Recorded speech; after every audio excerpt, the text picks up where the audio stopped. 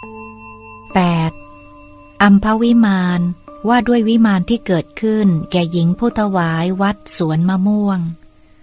พระมหาโมคคลานะเถระถามธิดาองค์หนึ่งว่า783ปราสาทของเธอนี้มีประทีปทองดวงใหญ่สว่างไสวอยู่เป็นนิดแวดล้อมโดยรอบด้วยต้นมะม่วงที่มีผลเป็นผ้า785ถึง786เพราะบุญอะไร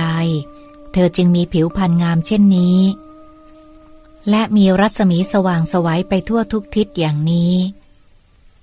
787เทพธิดานั้นดีใจ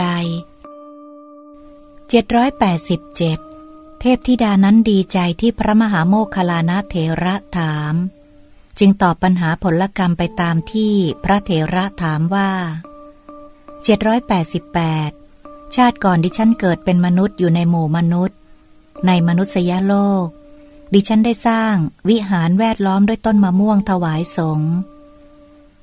789เมื่อให้สร้างวิหารเสร็จเรียบร้อยแล้วจะทำการฉลองจึงใช้ผ้าประดับต้นมะม่วงทั้งหลายแล้วแต่งให้เป็นผลมะม่วง790ดิฉันเลื่อมใสตามประทีปไว้ที่ต้นมะม่วงเหล่านั้นนิมนต์หมู่สาวกของพระผู้มีพระภาคซึ่งเป็นหมู่ที่